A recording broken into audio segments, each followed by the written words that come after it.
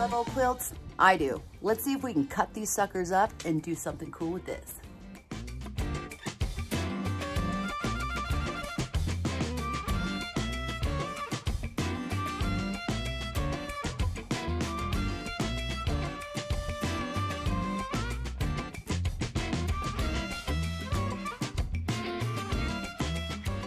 Spring is here and my outdoor patio situation is looking a little rough. A friend of mine gave me this vintage sofa a few years back. They wanted me to cut it up, to demo it, to make it into one of my wood benchy dealy things that I do with sofas very often. I just couldn't do it to this one. I have these old quilts. I don't know about you guys, but I love old quilts. And when I say old, don't get me wrong, like I'm not destroying a piece of art. These aren't like handmade quilts that are old. These are old quilts. We gotta get all these out. Oh my God, upholstery nails everywhere and all over the back and sides and bottom.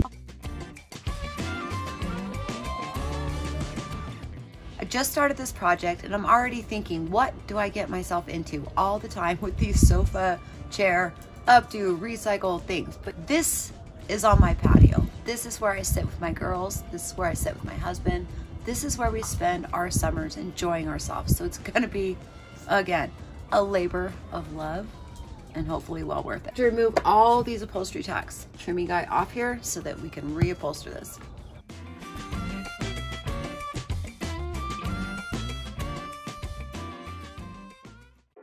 Well, that took a bit, but we got it done. Now we're gonna paint the entire frame using Cherry Picked. It's a beautiful plum color by DIY. And using my R14, my Klingon brush, we're gonna get one coat coverage.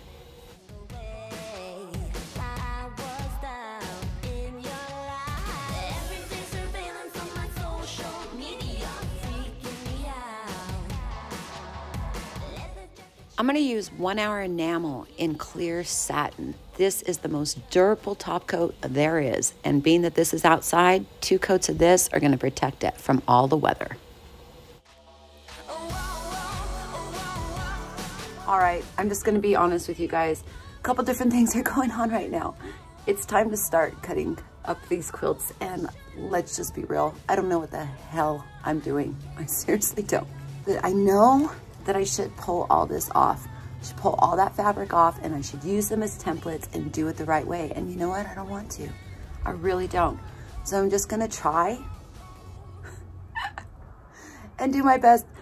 And I probably am gonna be working harder because I don't wanna do the initial steps to get everything off to do it correctly. But then I keep telling myself, this is mine. I'm not selling it. It's okay. If I screw up, I screw up. You guys who are upholsters, bear with me because it's probably gonna make you moan and cry. And just, you know, bear with me, okay? I'm not claiming to be an upholsterer. Here we go. Side note, I absolutely do not wanna take a shower. I slept in these clothes. Her face, makeup, not doing it. So don't look here, okay? Just don't look.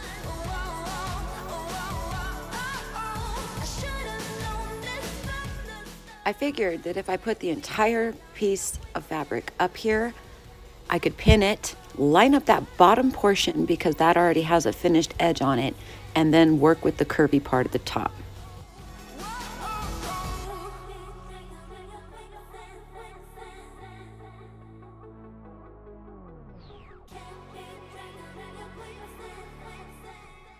I used my staple gun to line up that finished edge right where I want it to be. I knew I wanted to be able to roll my fabric under to hide that unfinished edge before I stapled it down. I had no idea exactly where to cut, so I figured if I just used the top of the frame, went along with that, then hopefully I'd be in the right place.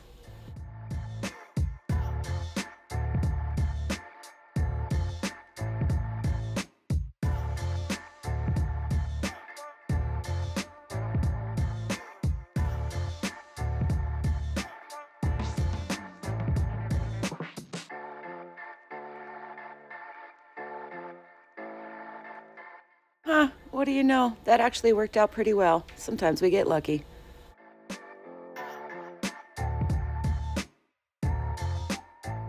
Of the two quilts, this one is my favorite. So I want it to be the primary one. The more that we, oh my God, you run on sentence, girl.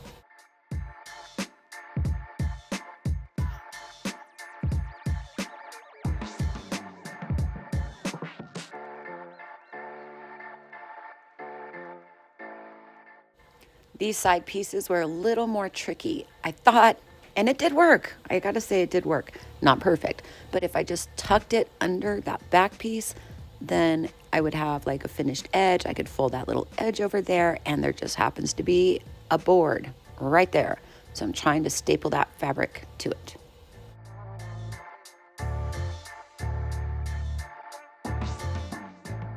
I did the same thing with this portion, using the finished edge all the way down there in the front.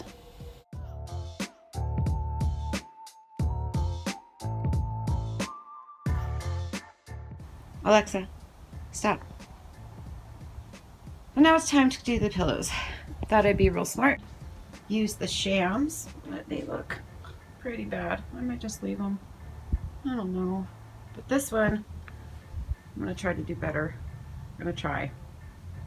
We'll see.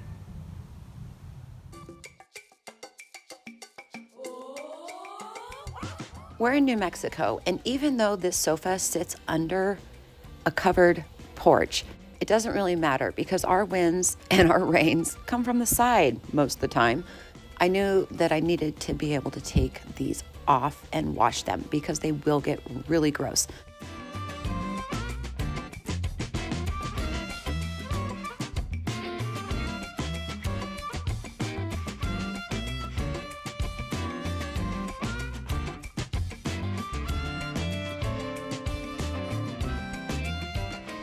And now my sewing machine is very angry with me. I only broke 2 needles in this process, but I got it done.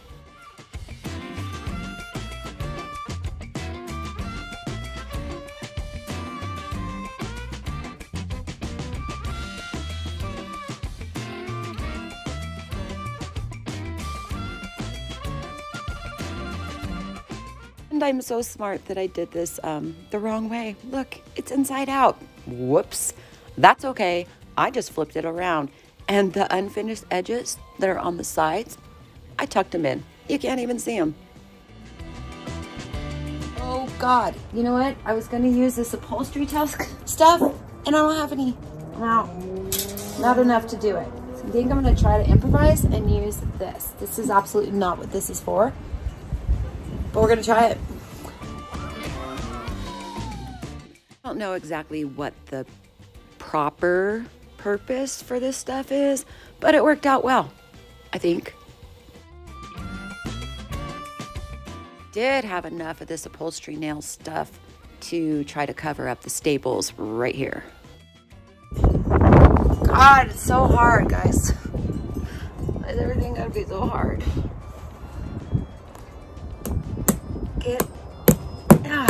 Got it. I don't even know if this, ow!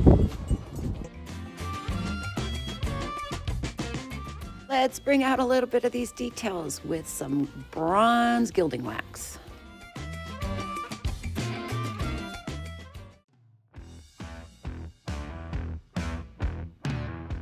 When the weather is nice, this little sofa here gets so much use. This is where I have my morning coffee, where I hang out with my girls and my husband in the evenings. We really, really love our outdoor patio.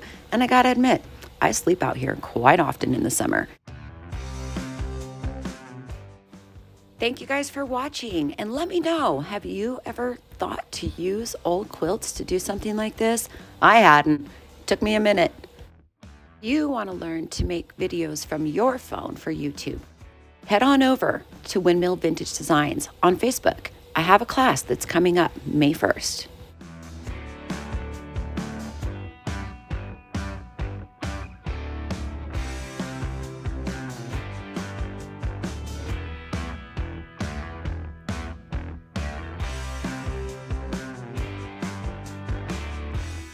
Thank you guys for watching. Don't forget to hit that subscribe button. And remember, only you can make it happen. For any of the products that I use in this video, you can find them at windmillvintagedesigns.com.